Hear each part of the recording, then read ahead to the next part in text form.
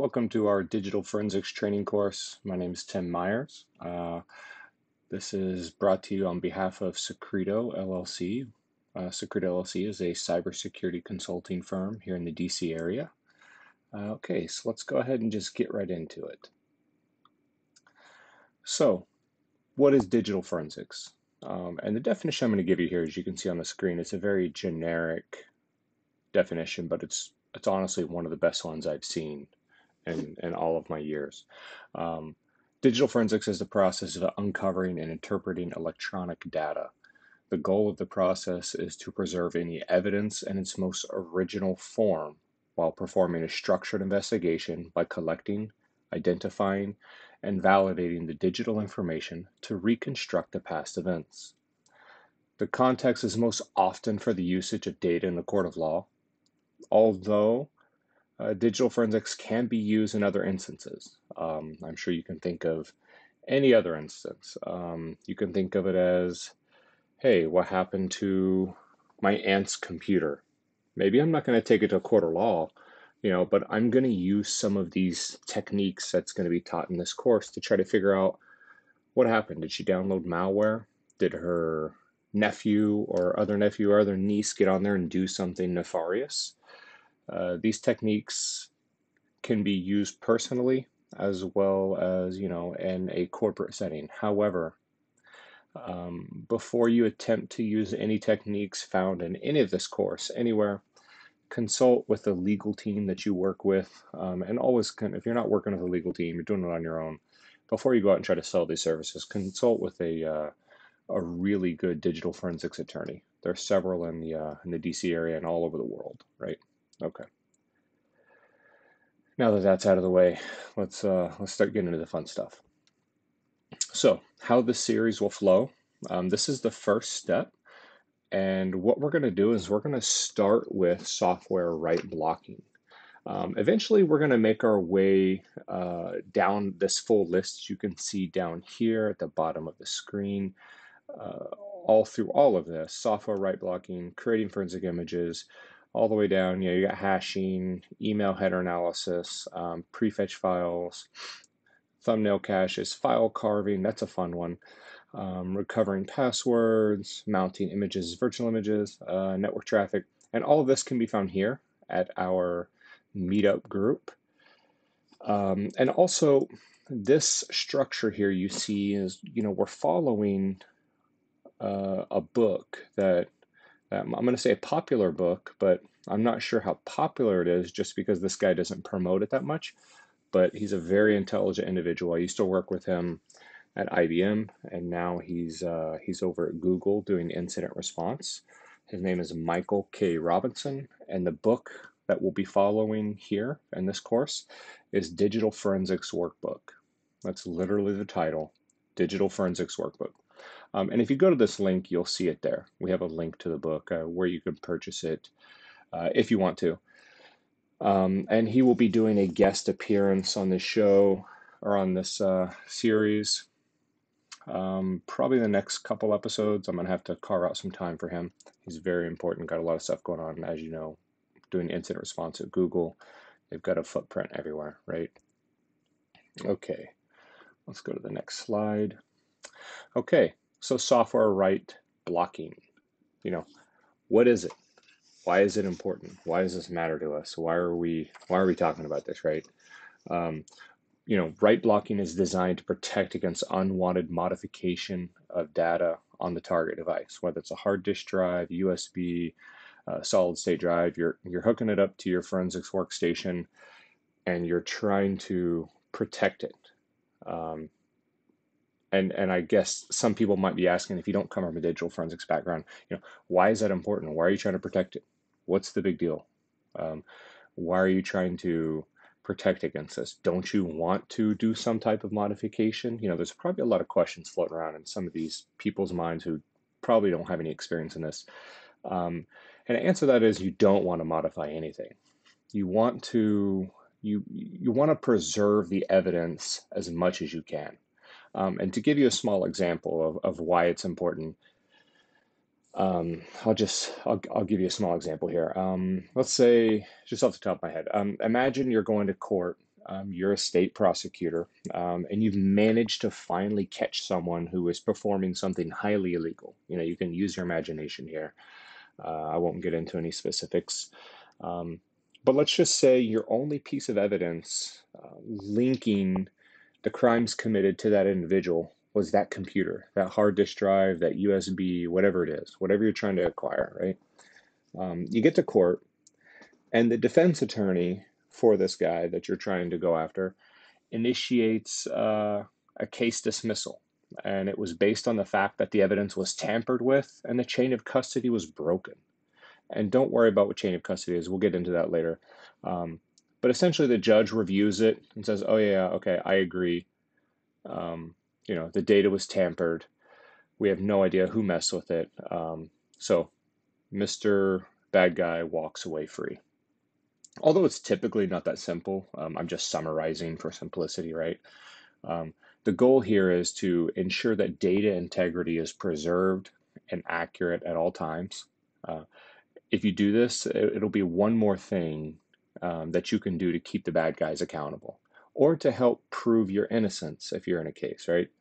Um, so one more thing to keep in mind, before you start to go down that path, you always want to ensure that uh, the software write blocking method that you're using um, is working and enabled uh, long before you ever attach this hard disk drive or USB to your forensics workstation. You want to have that set up because if you don't, um, bad things can happen, right? So whenever you attach a disk to a PC that has a modern OS, you run the risk of modifying that data. Things can happen. As soon as you hook it up, one thing that I see a lot of times is Windows likes to try to repair stuff. They like to say, "Oh, wait, this is corrupt. Let's initiate a repair." And when you do that, it changes data. Timestamps might be modified. Those timestamps might be overridden. So maybe that critical timestamp that got overwrote whenever you attached it incorrectly to your forensics workstation was the timestamp that was going to finally piece everything together to put that bad guy away, to say, hey, he was the one who did this. He was the one who did this, and here's a timestamp that ultimately proves that, but it was modified because you didn't follow, good forensic hygiene there. All of these problems can pop up, especially even human error accidents. You pop up a hard drive and you go to save something and you go, oh man, where did I save that? Did I save it? Oh, I saved it on the USB. I didn't mean to do that. So that's something that you can purposely do. But a lot of these other things just happen.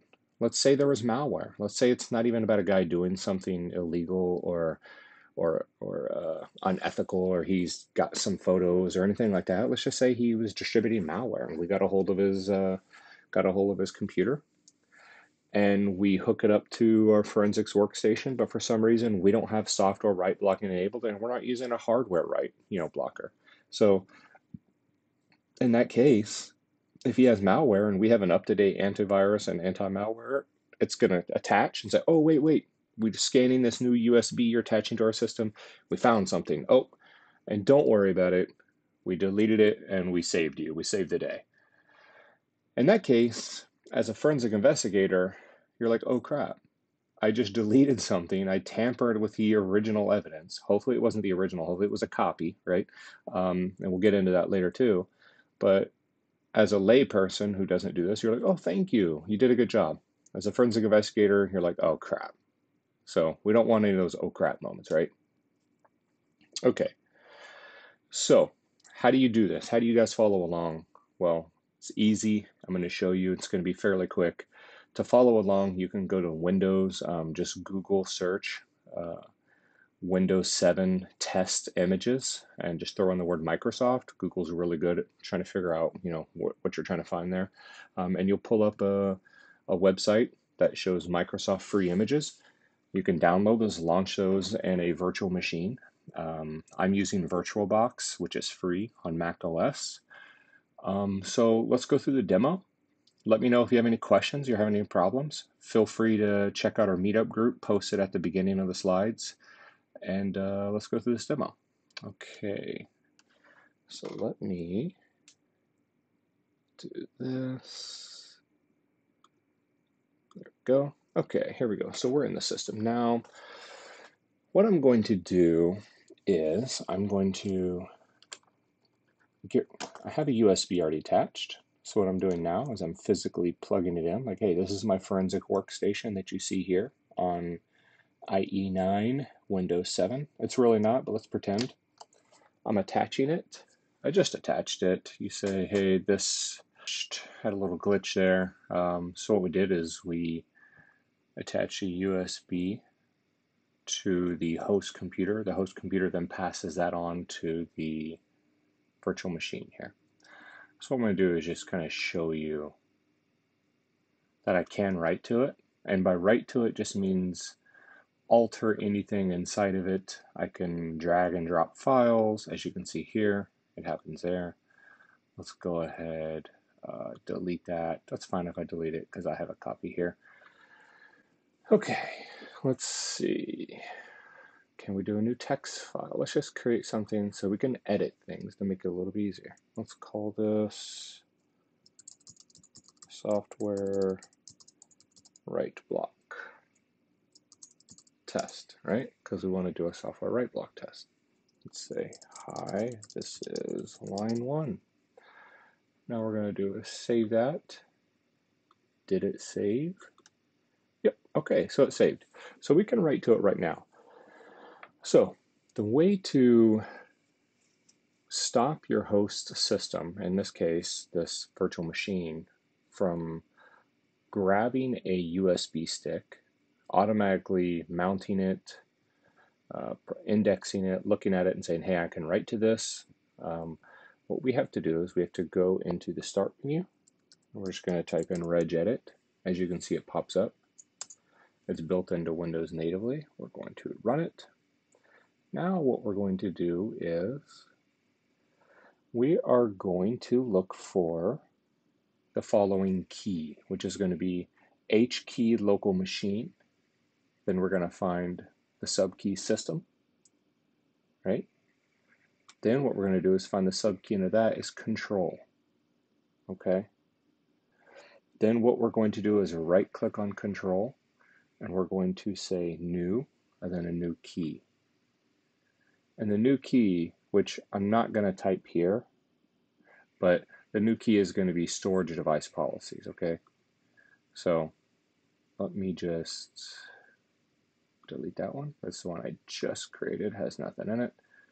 What you're going to do is do that. I've already done it. So then once you have that, what you're going to do is right in here, this right side of the window, you're going to right click, you're going to go to new, and you're going to go to DWORD 32-bit value. So now what you're going to call, this is important. You can label it anything. You can label it, I got a brand new car, whatever you want, my computer. It's not going to do anything unless you put in these magic words. Write protect. Okay? You got to do write protect. Without spaces, without quotes. Just leave it just like that. Capital W and a capital P. Okay? Then what you're going to do is just double click it. And it's going to say, hey, you want to change the value, right? And you say, yep. And so what you're going to do is just change that to 1. If you know binary, 0 is off, 1 is on. We're telling it, turn on write protect. Okay? And we told it to turn on write protect for your local machine, system, current control set, control, storage device policies. Storage device policy. So this is a policy that controls your storage devices, USBs. Okay? Okay, now that that's done, so that was super, super easy, right, guys? Okay, so now that that's done, I shouldn't have to remount it. It should just automatically work, but let's do a test. I can still open things. I can still look at them, right? So let's say, hi, this is line 2. Now we're going to try to save it. Let's see what happens.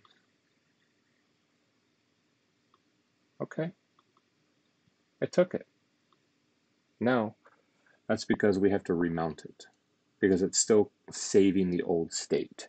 So what I have to do is eject it, which I just did a hard eject. I pulled it out. I don't always recommend that. Okay, just snapped it back in, get the same error. What I'm going to do is try to re-add it.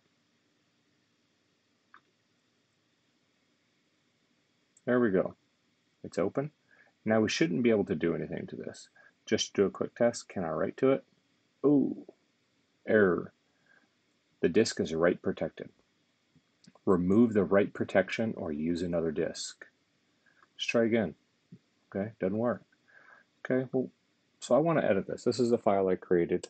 I want to do, this is line 3. This is my file, right? Okay, save.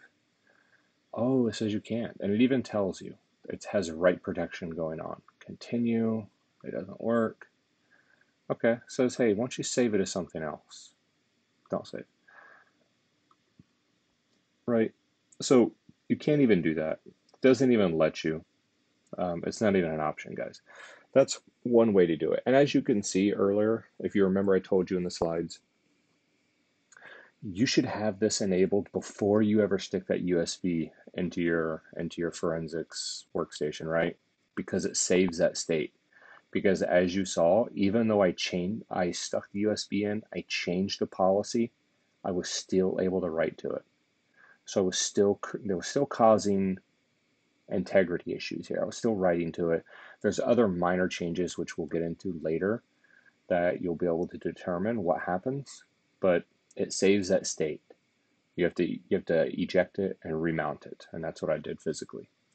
So there you go. If you guys have any questions, be sure to let me know. Check out the meetup group and let us know what you think.